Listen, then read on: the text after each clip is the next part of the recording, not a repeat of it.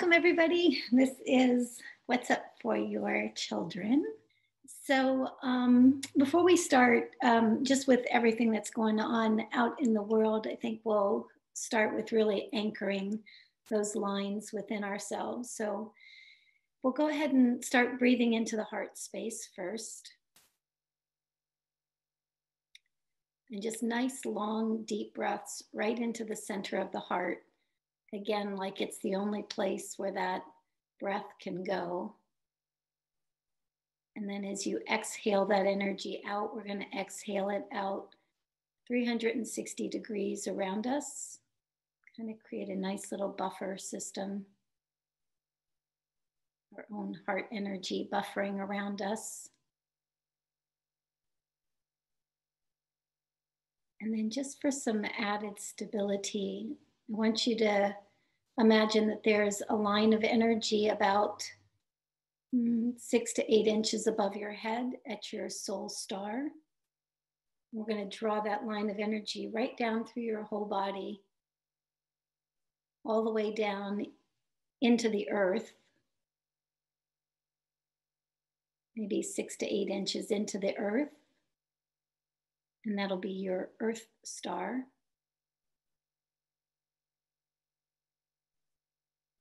So from soul star to earth star, we're just going to make sure that that line is straight. It's just completely straight. And if it's not, you can command it to straight. Here we go. Oh, beautiful. All right, so now we're going to imagine that there is, from outstretched arm to outstretched arm, or outstretched hand to outstretched hand, there's a line of energy that runs right across the chest, right through the heart. It intersects that line of energy that's coming down. And again, we're just going to notice if that line is straight.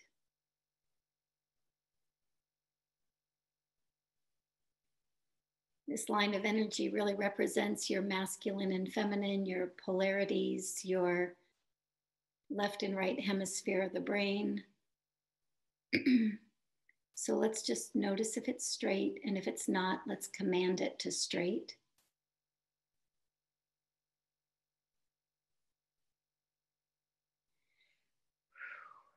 And then one last line here. We're going to draw a line from out in front of us, straight through the heart and out through the back of us.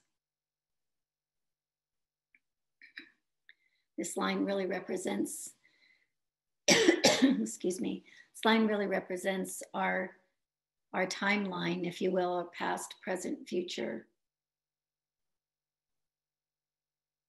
So we'll draw that line from out in front of us, right through the heart,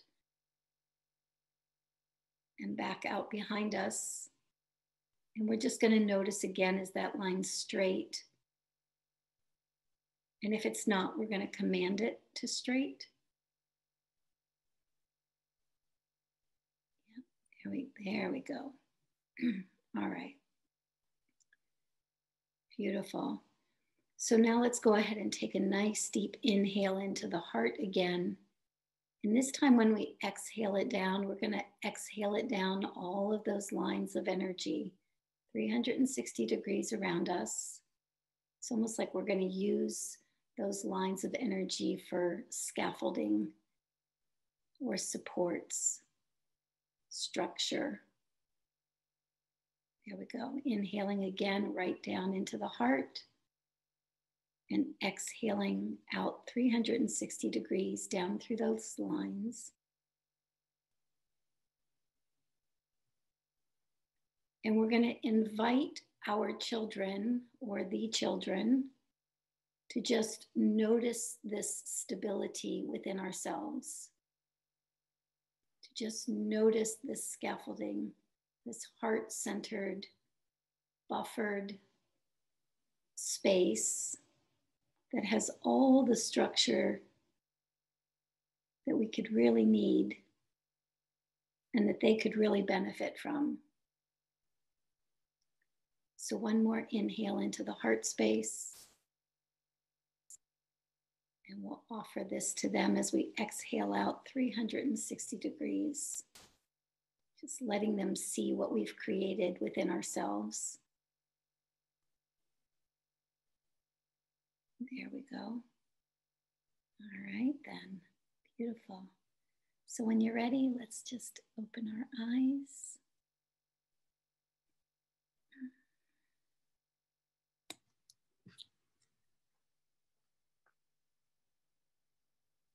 Feels good in there, doesn't it? Yeah. It's such a great structure to use, you know, when you're feeling a little bit discombobulated, when the energy is a little overwhelming, because you've really got all the different aspects of your experience kind of solidified in that structure. You've got your multidimensional self, top to bottom. You've got the masculine, feminine. You've got the polarities, left to right. And you've got the timeline, the past, present, and future as it runs right through you. So when you stabilize those places, it's a great exercise to do before you do any work or have any interaction with an energetically sensitive kid, because they're always going to be picking up your field. And if they see that that stabilizing structure is there, they're going to feel more stable. Yeah. So, all right. So Sharon, what do we have today? Well, this question is, my 8-year-old son is hitting out his brother lately. They are both nonverbal, and I'm wondering if it's anything other than sibling rivalry. Yes. I like the addition to, is this just sibling rivalry? Because I think so often, especially if kids have, especially when kids have a diagnosis of some sort or anything like that, we have a tendency to place everything on that diagnosis instead of just seeing the natural unfolding of, you know, childhood development. And yeah, and in this case, it just feels to me like there's a little bit of vying for their position in the family, vying for their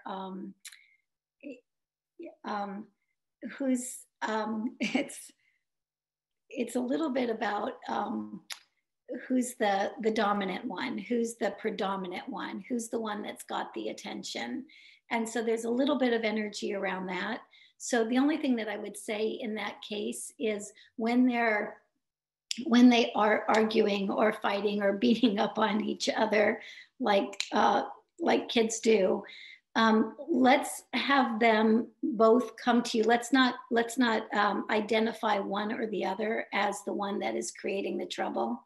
You know, sometimes the older one has a tendency to be the one that's called out on that kind of stuff. So let's just call them both to you, so that they can feel the equality of the experience. It has nothing to do with age. It has nothing to do with, you know, even gender. If, you know, in this case, there looks like the same gender, but even if if it's two different genders, I mean, we don't want to call that out as a separation. So let's call them both to you, and let's ask them, you know, what that experience is for them.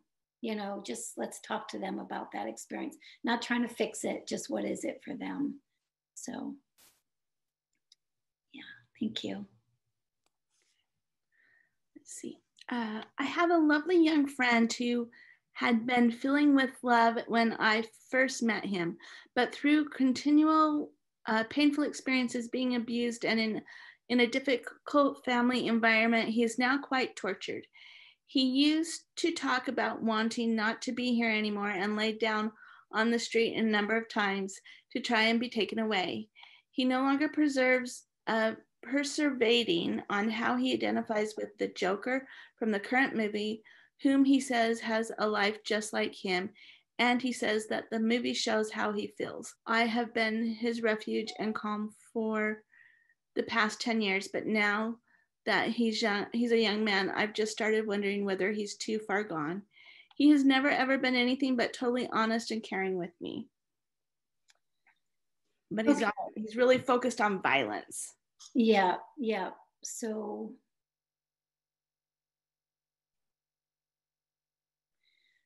well, let's reorganize a few things here, because this idea of too far gone, yep, that phrase, too far gone, sets up a particular energetic patterning. And regardless of whether this young man needs some psychological support or some support in other ways, we want to make sure that what we're sending out to him, right, what the energy that we're sending out is not a message of a lack of capacity. We want to hold that young man in as much love and as much compassion as we possibly can. The other thing that stuck out in that, and I correct me if I'm wrong here, but we want to make sure too that when we are hearing, especially when a child is, any youngster is wanting to express something to us, we want to make sure that it is, how do I want to say? We don't want to laugh at those things or see them as less than, because from the child's perspective, whatever the lens is that that individual is seeing that through, that is a real, valid, true experience for them. That's what's true. And so if they're honest enough and they trust us enough to come to us and say, yes, I actually do have those feelings, and yes, I actually do think about those things, and yes, this personality or this character does show me or reflect back to me kind of some of those feelings, we want to have we want to open it up for dialogue. We don't want to shut that off in any way by either assuming that they're too far gone, or finding that experience in any way less than what it is for them. So, because if we can keep those lines of communication open, a lot of times the kids will start telling us exactly what they need. They'll start telling us, I need help. I need, and sometimes we'll go down a lot of different avenues in support of the children. But as long as those lines of communication are open, and as long as the energy that we're projecting out to them is one of the capacity to reconfigure or reorient, they'll start telling us what they need in order for us to help them in the way that we can help them. So I hope that's helpful. This mom is wondering why her son doesn't want to go to the bathroom by herself. By himself? Yeah. Let's see. I think it's let's see. Okay. Two children and they're non-verbal. Let's see. It's a daughter. It's herself. Okay, thank you. Okay, so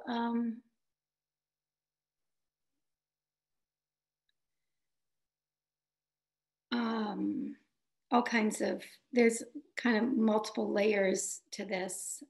So very often when there are toileting kinds of issues, again, there can be sound sensitivities in that room. Bathrooms are acoustically usually different than the rest of the house. So there can definitely be that part for herself. But I think it's also more of an attachment experience. So it feels more like when she's, the best way I can say it is that, and it'll sound strange, but this is exactly what I'm hearing, as she's eliminating what she considers different parts of herself, she doesn't want other parts of herself, which are you all, the family, the whatever, to not be there. She feels that need to have that reassurance. There's a little bit of acoustical things going on for her in that space, but more often than not, it's that. So it has to do with attachment. And so I would look down that avenue as to any kind of attachment issues that she might have, and or that have played out in your own experience. Because a lot of times when we as the parents have particular attachment challenges with attachment, and or challenges with not having attachment, I guess is the best way to say it.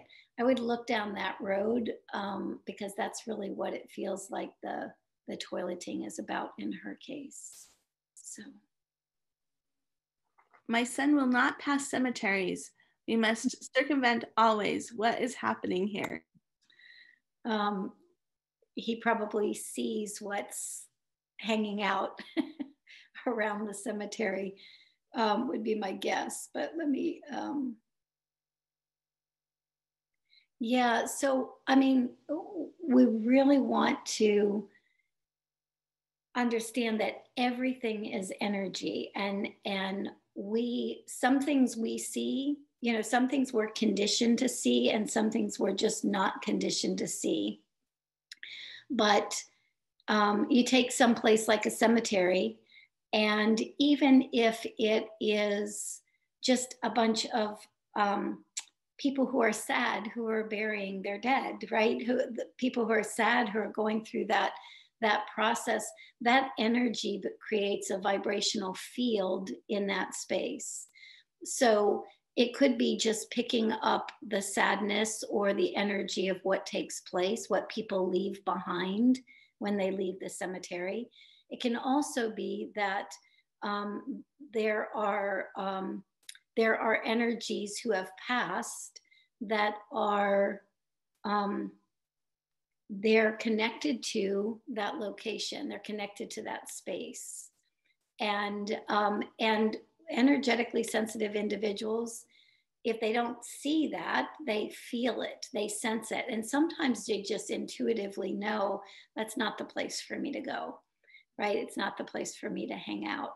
And so again, we want to have conversations with our kids about this. We don't want to laugh it off. We don't want to assume that there's nothing there, or we don't want to dismiss what they're picking up, because it's this is a great topic for today. It's just so important. I mean, a child doesn't come to us and say anything or express anything if it's not coming from their personal experience, right? They're not just making something up. They're and if they were making something up, that's a whole different skill set, and that's a whole different skill set. But most children, in their innocence, in their I mean, I know in my own childhood, I would see things or say things or be aware of things that were very uncomfortable for the people in my environment, you know, and yet it was my experience. It was true and it was real for me. And so I would say the same thing for any experiences that your children are having, whether they're verbal, nonverbal, to be able to actually articulate to them that you understand that that is true and real for them. I promise they will find every way they possibly can to share with you what that is for them, right? And the beautiful part is we get the opportunity to learn about things that we might not have known about or have access to things that we didn't have access to before. So use that curiosity, because man, they've got so much that they're seeing and knowing and sharing. Hey guys. So yeah. All right. Let's see. What the question above about the toileting issues, the mother is wondering if you is it the mother's attachment to the child, or the mother is afraid to let her child be alone because she harms herself and just creates havoc. So which one is it? Yes. So I think those are the questions to ask, because my guess is you already know the answer to that question. But the question, and again, without beating up on ourselves, without making ourselves wrong or bad, or, you know, we're all attached to different things. And of course, if you have a child who has any kinds of challenges in the world at all, we're going to want them to be safe, right? And especially if they're self-injurious or those kinds of things, so we're not going to beat up on ourselves for the fact that there is maybe an attachment. I'm going to say experience instead of issue. There's something about saying attachment issue. It's already makes it sound like something's bad or wrong. So again, if we have an attachment experience, that is a real and valid experience, either for you and or your child. And it's just something to sit with and explore, because what you'll notice is just when you explore that within yourself, it's very likely that something can change in the energetic field and that won't be there anymore. So, yeah, so, and by exploring it, I mean, just being honest with it. You know, it's, yes, I have this fear for my child. Yes, I have. And I would actually articulate that. I would say it out loud. If you don't say it out loud to your child, say it out loud to yourself, because there's something about bringing it, or write it down. It's something about bringing it out into the physical world. It's not held as an attachment somewhere deep down inside of us, right? We just want it up and out so that we can honor it, value it, understand that that's what it is. And usually that in and of itself can start shifting that energy out. So, yeah. Let's see. What will happen where another soul takes over his body? I share that he gets to decide, and his soul has authority over his being. He still asks this, so wondering if this could actually happen, and if so, how do they help him?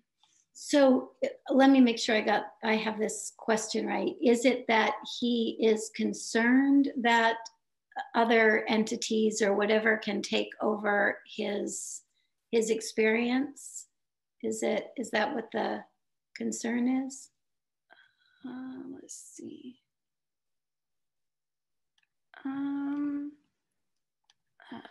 Yes, he is concerned with other entities. Okay. So first question is kind of what is it that perpetuates that concern? What is it that's, what is it that's bringing that about? Yeah.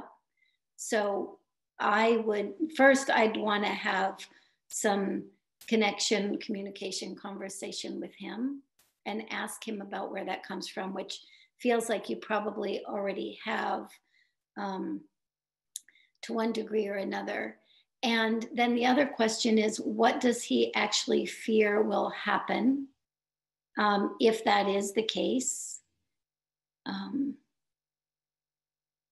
Those kinds of questions. You're asking him to fill out what his experience is. So this is a real valid concern for him, and you're wanting to understand the various aspects of that concern. And then once you understand those various aspects of that concern, then you can start giving him solutions. And so solutions can be, the truth is solutions can be whatever solutions you make them. You can have him bubble himself up. You can have him clear his field. But more important than anything, the intention is what does it. The intention is what can alter that. But more importantly than anything, you want to make sure that it's something that he believes is is working. It's something that he knows. When you give it to him, you're going to say, so how does that feel? Does that work for you? Does that make you feel a little bit more comfortable? And if he says no, then what are we going to add to it? Or what else do we need to add? Because an individual who is having any experience, a child even, who's having any experience, also has the information about how to support that experience within them. It's our job to kind of pull that information out so that they can be empowered by the experience instead of disempowered by it. Yeah. This child who seems to very distracted in the home when I am working with him, he seems to seems to see and talk to things I cannot see or hear, but is much more focused when out of the home. Yeah. So again, we need to understand that all of our thoughts, all of our feelings, they become things to energetically sensitive kids. So you can imagine that in the home environment, there can be the distraction of the physical reality of people in the home, but there can also be the distraction of the energetic information that those people who are so close to him have left in the space in the home, right? So easier when he's outside, out and about, both because there's a more natural element out there, but also because he doesn't have the intensity of connection to the people that he's walking around when he's out and about. So one of the things that we can all do, we can clear our fields, right? We can clear the field of the space. It's not just a kind of a new age kind of thing to do. It's like, again, your intention to clean that space of anything that's in it allows you to acknowledge that this population does pick up things that we don't see, and so that we're just like we would create a physically clear environment for them to, live in, be healthy in. We want to do that also. We could also do that on an energetic level. And that has, huge benefits for energetically sensitive individuals, for all of us, actually. It's nice to keep our energetic spaces clear as we keep our physical space. Yeah. And I forget all the time. So if you do too, it's like, I only remember it when my body starts to feel it, when I start to know I'm filled up. So I'm distracted by your beautiful face. Hey, handsome. All right. So cute. This question is, my son said that he wants to get the current vaccine. And when I explained that his body was not able to withstand the MMR, he says he's stronger now. He also shared that his father has said that I am poisoning him with my viewpoint and that I wouldn't take the risk of another vaccine. I myself am feeling scared that I may not be able to prevent him from getting this. Any advice? Yeah, this one's near and dear to my heart. So I get, let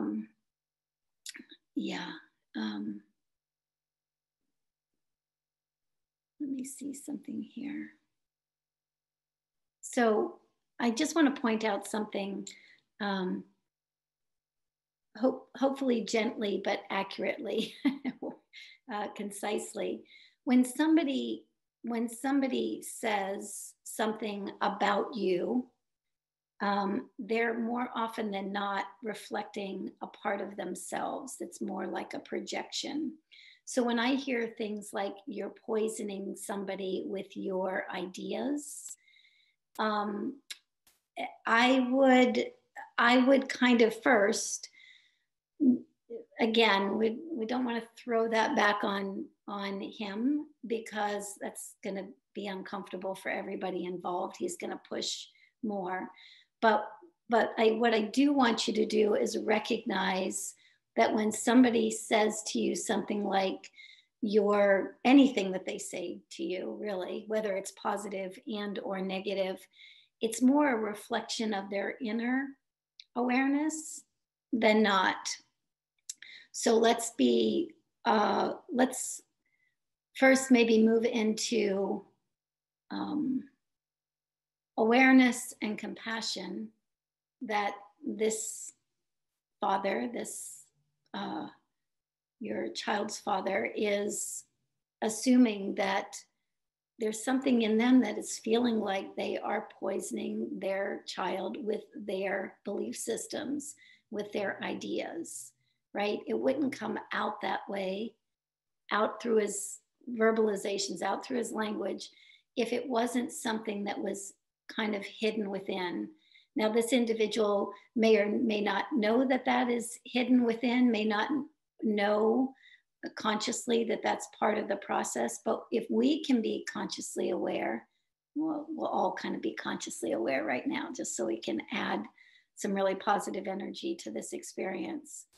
So we're just going to acknowledge that somewhere within this individual, they feel like they're poisoning their child with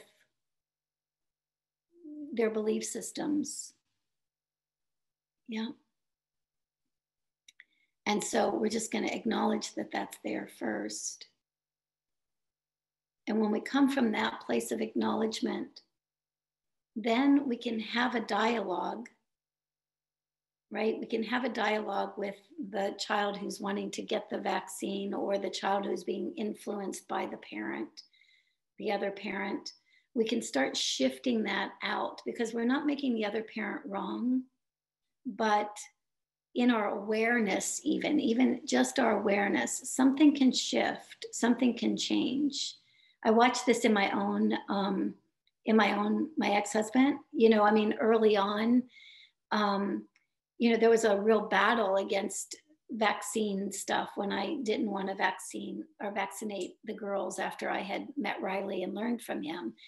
And I didn't understand this at the time. I didn't understand that. I mean, he was scared to death too. He was scared to not do it. He was scared to do it. It was coming from this place of really just wanting to be a decent parent, wanting to be a good parent, but he didn't have the information that I had. He hadn't seen what I had seen. And so very often, especially when you're married and or in a divorced situation, they're not really listening to you all that often. They need their own experiences in order to come to that awareness. So the other thing I will say is that I want to move this around energetically so that there doesn't have to be so much fear around it. So number one, we're going to intend that the highest and best outcome for your child, regardless of who his parents are and what their belief systems are, we're gonna first start there. Second, we're going to acknowledge that this energy that's coming out around around this fear that's actually there, we're just going to acknowledge that it's a fear. And we're also going to acknowledge that most parents on this planet really just want to do the best for their kids, whatever that belief system is. And then third, we're going to ask that information come to him through another source so that he can make the best choice possible for all involved, not just for himself and his fears, but for all involved. So we're just going to set that energetic template right here, right now. We'll all add a little juice to it, add a little energy to it. Yeah. Yeah. Because what you want to afford your son of is the ability to make a choice that's really in his highest and best interest. So we're aligning all that up energetically so that we can have that outcome. Yeah. All right. Can you give some tips on keeping our energetic space clear? I have not had success clearing my energetic space. I have had images and feelings of torture and that I was not able to clear out my field for years. I've tried everything. My intention made no difference. Any? Yep. So there's a reference point here to being, let's say, I'm going to say it like this, like a tortured soul, right? Having a tortured experience. So the clearing of your space is coming out of a place of being a tortured soul, right? And that soul already doesn't believe it's powerful enough to eliminate what's in its space because it's been victimized or it's been tortured or it's been, right? So before we do any clearing whatsoever, this is a great question. Before we do any clearing whatsoever, let's go back to the purity of our own being. Let's go back to the power of our own essence. And let's build that energy up a little bit. And so we are so conditioned as human beings to spend an awful lot of time working on the things that are wrong in our experience and trying to move those through. And that's great. However, we have to and want to spend equal time building up that part of ourselves that is already whole, that's already total. That energetic exercise we did at the beginning, that sphere with that scaffolding in it, that's also a great way to kind of come back to center, to really feel the vastness of your own being first, and then clear the space from there, right? It's just, yeah. It's like clearing the space from love versus clearing the space from fear. And for somebody, who's had, if you've had a lot of experience with and challenges in life that have created a lot of fear or that energy of, being done to, victimized by the outer world, nobody has taught us that that essence still exists within us. Nobody has, they might have said it, but nobody really showed us how to harness that energy. So we want to go back into the purity of our own being. We want to, I would spend moments there on any given day. You can stand in line at the grocery store and tap into the essence or the purity of your own being. You can start strengthening that field because it's just not had as much attention time, let's say, as maybe some of the fear parts. So we're just going to build that field first. And then honestly, you probably, if you build the field first, there's probably going to be very little clearing that's going to be needed to be done over the long haul, because your own field will purify that space. Yeah, your own presence will purify that space. But in the meantime, we can do a little bit of a combination of both, where we build that up and then we try it out in the field, and make sure that once you've cleared something, that you actually go back to the purity of your own being, the essence of your own being, and just see how that feels. Yeah, it's like, again, we want to check. We want to check these things. How does it actually feel, what I just did? Because that's going to give you the that's gonna make it real. Yeah, it's gonna validate what you've done. Yeah. So I hope that's helpful. I was thinking about this quite a bit, so I'm going to add this to this call today before we close out. I've been having different experiences around just how real energy is. We've been kind of talking about that here today. And just how much we are moving as a humanity from a more cognitively based awareness to a more intuitively based awareness. And so, and in that transition from, cognitively based, think with the head, right? Everything's about cognitive information. We're moving down into that heart space and even down lower in the body now into a more intuitively based, sensory based awareness. So doesn't it make sense that we have all of these kids now who are so sensory aware, they're so sensory heightened. They're kind of teaching us that energy is first, and the physical part is second. What something feels like is more important than what it looks like, right? And how we feel in a space is more important than what the space looks like. Yeah. And so we just really we're starting to move.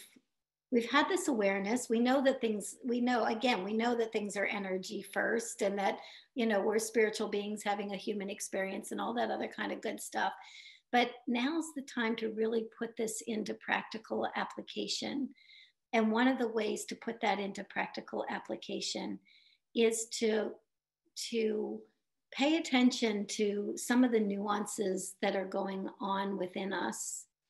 And instead of dismissing those nuances, let's just sit with them for a little bit. Like this morning, I woke up and, there was anxiety, like first thing in the morning. I've been having it, pretty regularly with all the stuff that's going on. So that anxiety comes up first thing in the morning. My heart's all contracted and my throat, you heard it, was still working itself out as we were talking. So again, I can feel that compression in my heart, and I can just dismiss it and try to go do other things and not think about it. Or I can turn my awareness back into that heart space and let the energy of that heart space start talking to me. Or if it's not talking, if I'm not hearing anything, just being with it, just acknowledging that it's a real and valid experience. I might not know what it's about, but I do know that my body knows what it's about, because my body has brought it to the forefront. So again, can we be kind and loving and appreciative of those places instead of just trying to walk over them and get into something else, right? So it does require us slowing down. Yeah. And I know from my own perspective, I know that I heard years ago, Suzy, you need to slow down a little bit. You need to slow down. And I kind of, no, I got to go, right? And then I kept going. And then all of a sudden the body goes, you need to slow down a little bit. And it wasn't that I needed to slow down because something was quote unquote wrong necessarily. I needed to slow down in order to receive the information so that I could move forward. Yeah, it wasn't, a lot of times we just don't want to slow down and pay attention to these places and spaces within ourselves, or these emotions or these feelings, because we don't want to get hooked in by them, right? We don't want to get dragged back to them. We're afraid they're going to take us over or something, or we're afraid there's something wrong, and that then we'll have to address one more thing. But part of the reason why anything feels like it's off or wrong energetically is because it just hasn't been met. It just hasn't yet been addressed.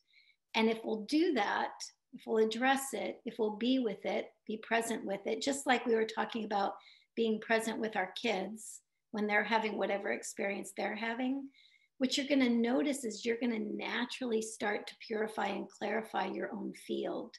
That has a huge benefit to your children who are so energetically sensitive. So it's worth it to take a few moments to kind of go, what is this? It's like, I wonder what this is about. Ooh, it feels like this, and it kind of gives me this kind of, vibe, and oh my gosh, it's like, oh, I'm even getting a little nervous or a little afraid. But what you're teaching yourself is you can be with all of that. You can be present to all of that. What a great thing to teach an energetically sensitive child. There's all kinds of things moving and shaking and going on out there, but you're capable of being present with all of it. You're capable of meeting all of it. That's what we're trying to teach them as we meet these different places within ourselves. So that's what we are teaching them. So anyway, I just wanted to add that to the mix because it's been coming around quite a bit lately. So anyway, thank you so much for being here, everybody. Lots of love, and I'll see you when I see you. Bye.